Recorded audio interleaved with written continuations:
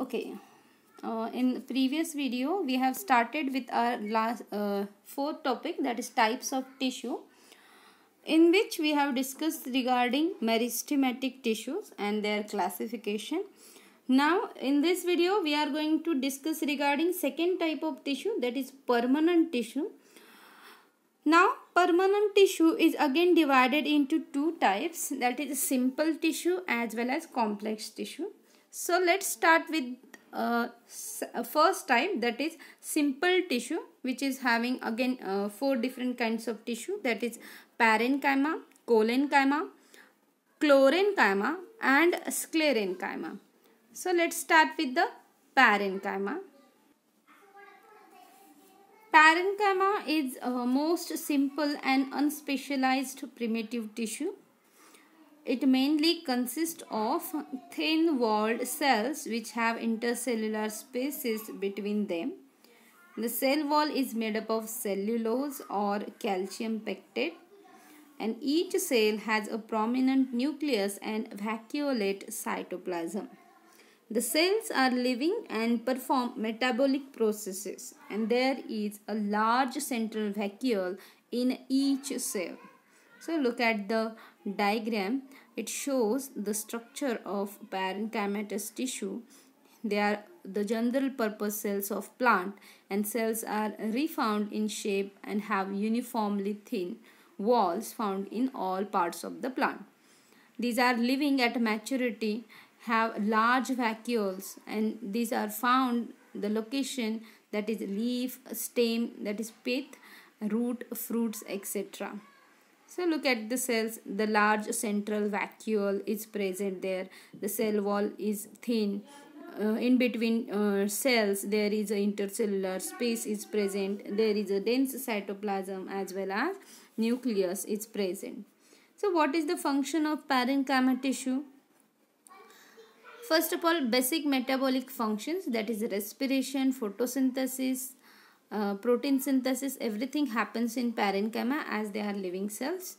Secondly, storage is another function. In potatoes, fruits and seeds, parenchyma is responsible of storage of food material. And thirdly, wound healing and regeneration, or we can say it is the fundamental tissue. It provides support, storage to the plant. As well as parenchyma is one type of cell forming the ground tissue and pith in the plants. Next one, that is collenchyma tissue. Now see, the tissue which provide mechanical support for growing plants, which consist of living cells and having nucleus, cytoplasm and vacuoles, are called as collenchyma cells.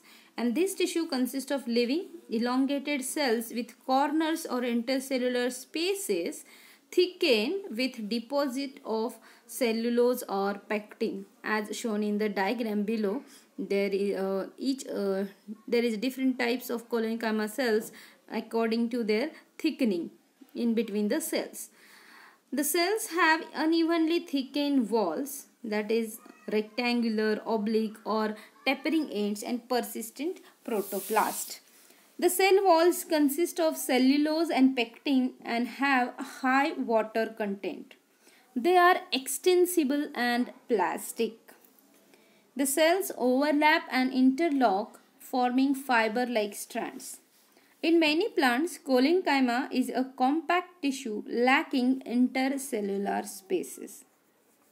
Sometimes the types of collenchyma tissue contain chloroplast and tannins also. Look at the diagram here. There are different types of collenchyma as according to their thickening on or deposition at the cell wall: angular, annular, lamellar or lacunar. In case of angular type, as in Leonurus, no space in between the cell, thickening at angles of the cell surface. At particular angle there is a thickening. Look at here at the particular angles there is a thickening of material. In case of lamellar type, as in Helianthus, the thickening found at the tangential wall, while in case of lacunar types as in calotrophes, cell wall with intercellular spaces is found. These cholenchyma cells, it occurs in peripheral region in the stem and lives beneath the epidermis, or may be separated from the epidermis by one or more layers of parenchyma. In leaves, it is present on both the sides of veins along with margin of the leaf blades. Cholenchyma may occur in cortex or cortex of root in peripheral region if root are exposed to the light. So let's see what is the function of cholenchyma tissue. Cholenchyma is mechanical tissue which gives support to the growing plants. Cholenchyma tissue gives considerable tensile strength with flexibility and plasticity to the organs like root and stems. Plasticity of cholenchyma changes with the age, and when it is chlorenchymatous, it performs the function of photosynthesis. That means when cholenchyma cell consists of a chloroplast, these cells known as chlorenchyma, and when they are chlorenchymatous, they perform the function of photosynthesis. As well as the thickened edge of cholenchyma wall increase the strength of tissue, can carry out photosynthesis and can store starch food also. So this is all about cholenchyma tissue. Next, that is chlorenchyma. When a parenchyma cell are exposed to light, they develop chloroplast in them, and such tissue is known as chlorenchyma. Or we can say a specialized parenchyma tissue found in green parts of the shoot and perform photosynthesis, differentiate from parenchyma cells and are alive at maturity are called as chlorenchyma. The main peculiar character that they develop chloroplast within them and look green and perform the function of photosynthesis. The chlorenchyma possesses well-developed aerating system. Intercellular spaces are abundant in the photosynthetic parenchyma, or we can say chlorenchyma of the stem too. So this is the diagrammatic representation of chlorenchyma, and the function of chlorenchyma, first, that is support and elasticity, and secondly regeneration.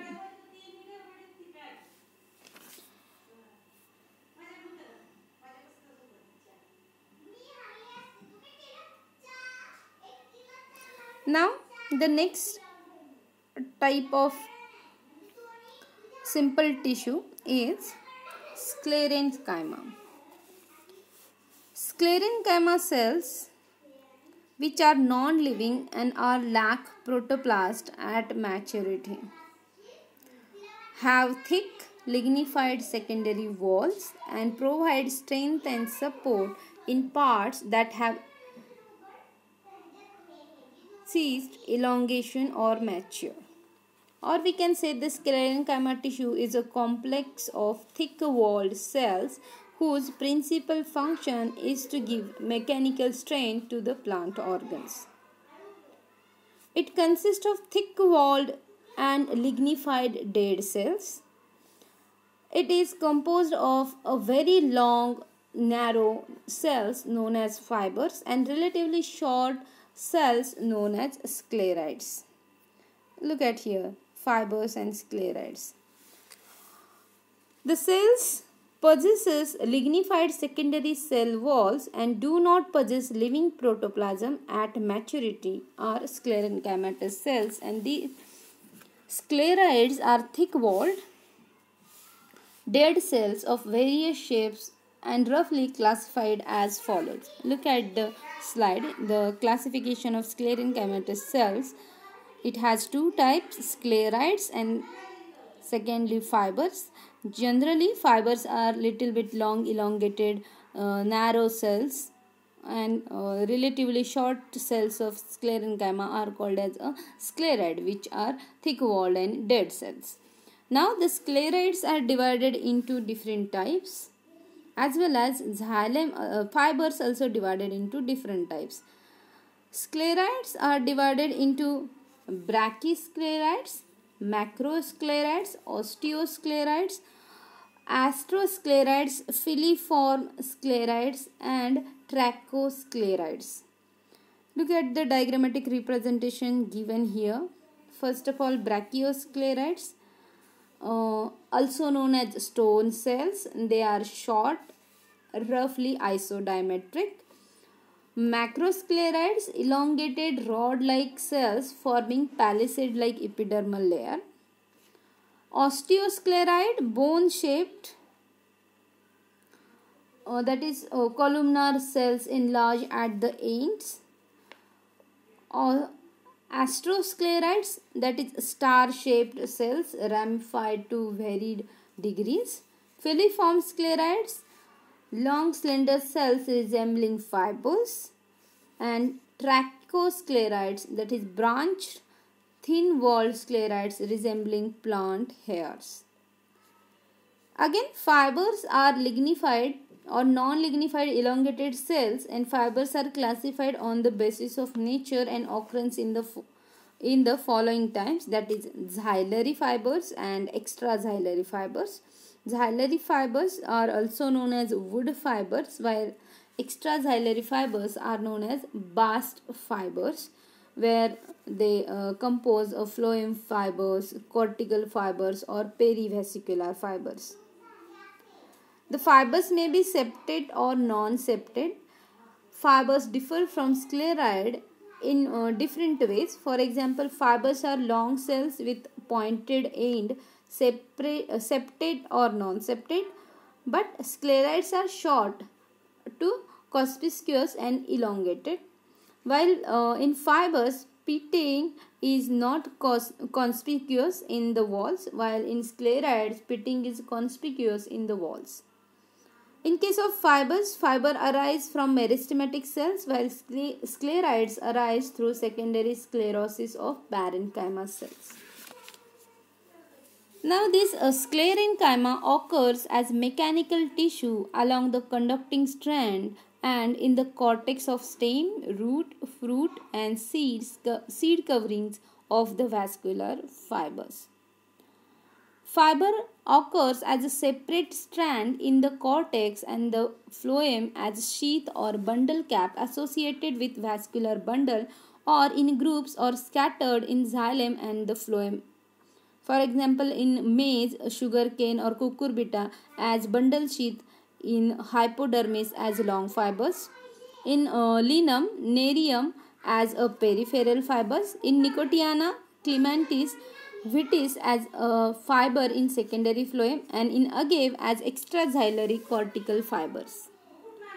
In case of scleroids, scleroids occur in cortex and the pith of gymnosperm and cotyledons, arranged singly or in groups. In xylem and phloem, they remain integrated with fibers. Scleroids are common in fruits and seeds, present in the form of solid layer forming hard covering or stony endocarp. For example, leguminous seed coat or stony endocarp of mango, coconut or coverings of nuts, etc. So togetherly scleroid fibers forms the sclerenchyma, and they perform a particular function in plant. So what is the function?